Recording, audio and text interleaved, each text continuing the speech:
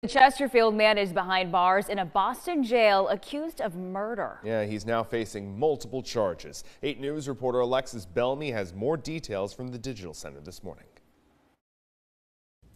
That Chesterfield resident has been identified as 51-year-old Riccardy Romain. He was arrested by Boston police on Sunday after they say he shot a man to death.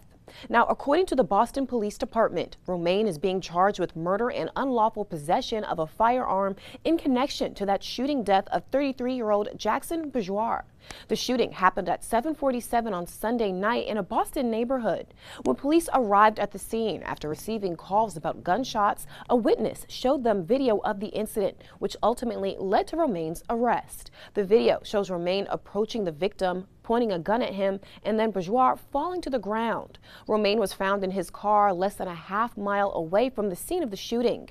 The victim was shot in the neck and later rushed to Boston Medical Center, where he was pronounced dead. Romain is being held without bail, and he's set to return to a Boston courtroom on August 23rd for a probable cause hearing. Now, it's unclear at this time whether or not Romain and the victim knew each other or how they knew each other. Boston police say they are still investigating what happened, and we don't know yet if there are more charges forthcoming.